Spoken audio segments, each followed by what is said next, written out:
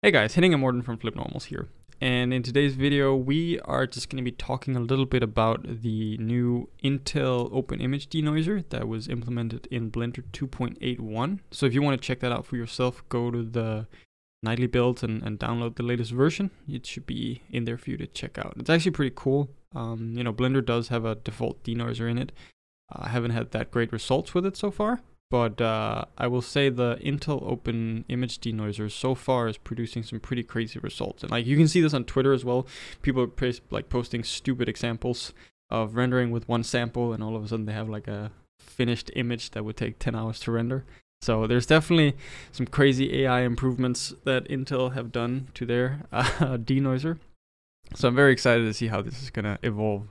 Yeah, denoising is really one of the coolest areas of CG today, because it's not just brute forcing something or trying to make something faster. It's a whole new tool we haven't had before. Yeah. So I'm really excited to see where this is going to go.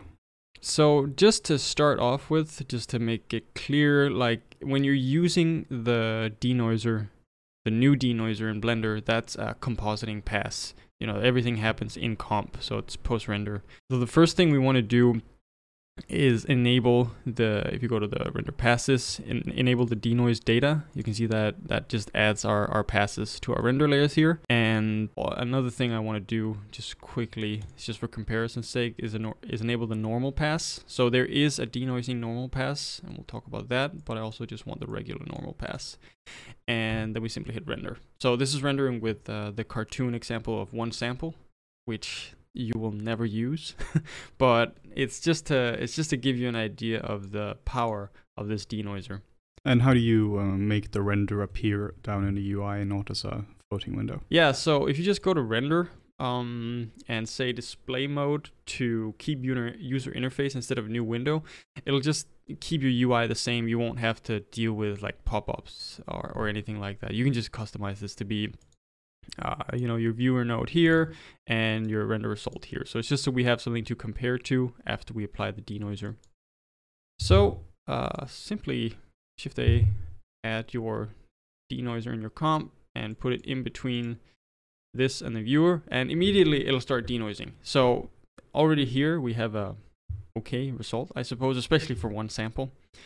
And other than that, we just want to pipe in, let's start with the regular way to do this. We use the denoising normal, pipe that in, and it'll do a little bit there, a little bit of refresh, and then the denoise albedo as well. And we'll pipe that in. And there you go. So now we have a denoised image, which was rendered with one sample as full HD, I think, and it took like a second, 7 seconds to render. Pretty cool. I mean, this is like, it has metallic objects, there's reflective objects, there's refractive objects, there's caustics on the floor. We're using an HDRI. So all in all, this is a pretty cool result, especially for one sample. And a 7-second render, it's pretty awesome. Now keep in mind here that you're watching this with YouTube compression on top of it. Yeah. So that might be cheating you into thinking it looks better than it looks, because it looks pretty good, but like you're not going to be rendering with one sample. Like no. There's some serious heavy lifting being done here by the denoiser. So, and the reason I enable the normal, regular, we decided to call the regular normal pass and not the normal pass, because that would be confusing, is because the denoising passes are anti-aliased. So if we just plug in the denoising normal into our viewer, you can see that, you know, the edges are smooth, which means they're aliased. And the same thing happens across surfaces. The normal pass gets us, like, it smooths things out just a tiny bit.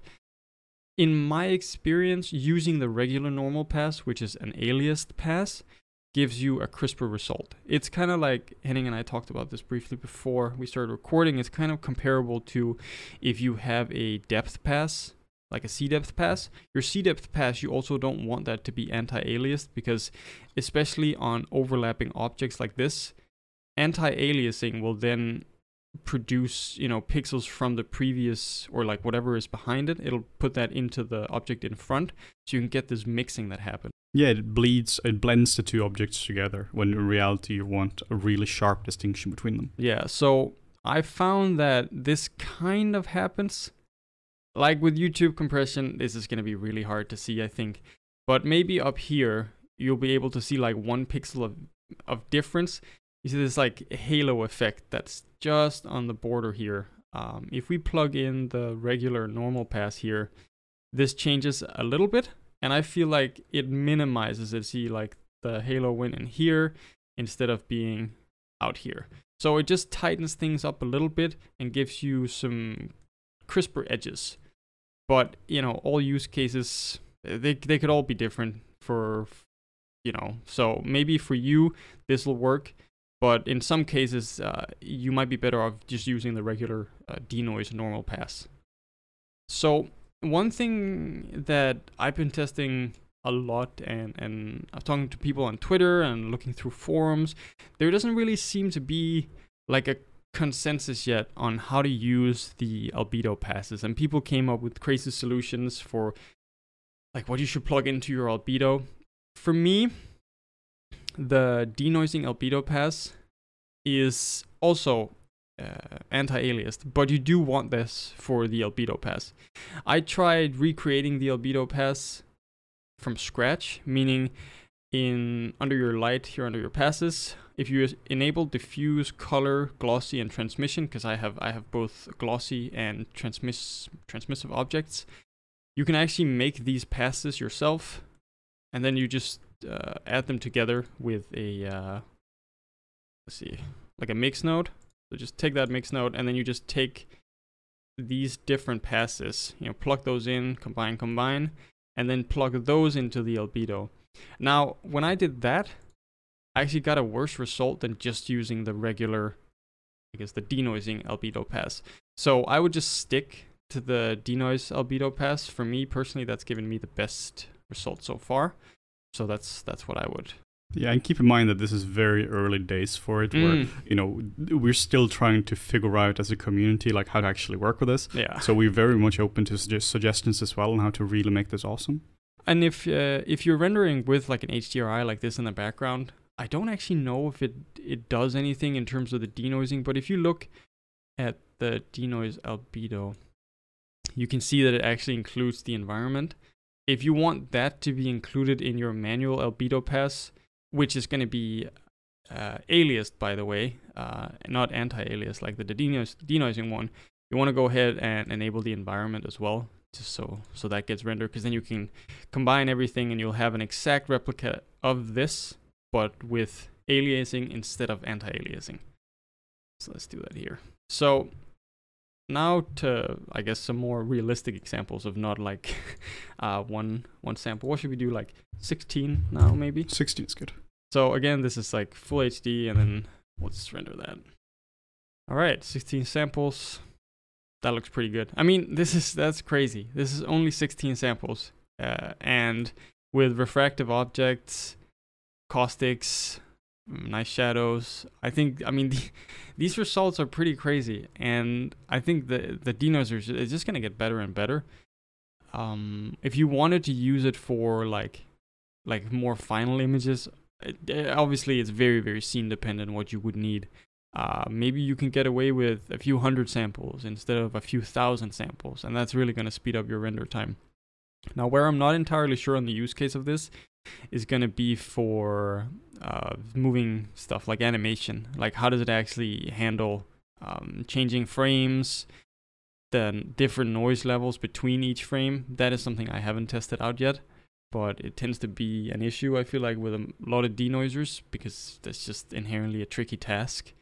But I'm sure, you know, this is made by Intel, and there's probably a bunch of companies that want to implement it because it's so good.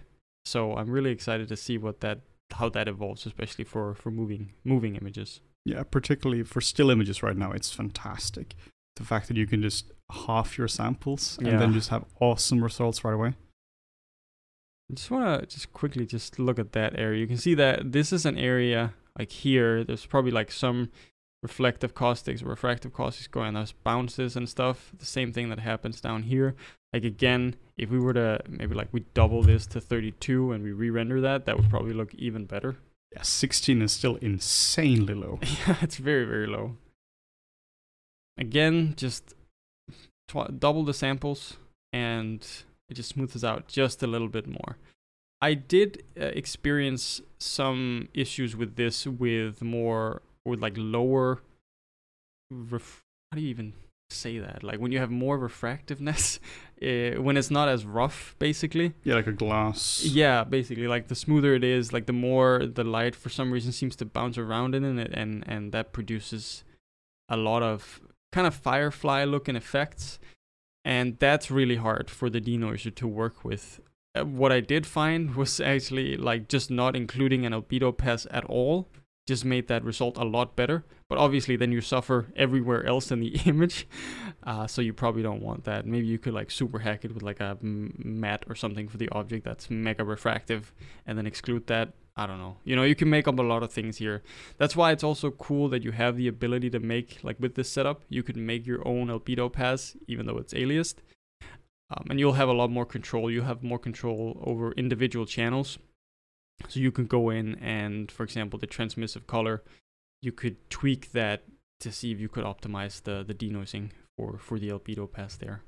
But yeah, I mean, that's pretty much it for the Intel denoiser so far.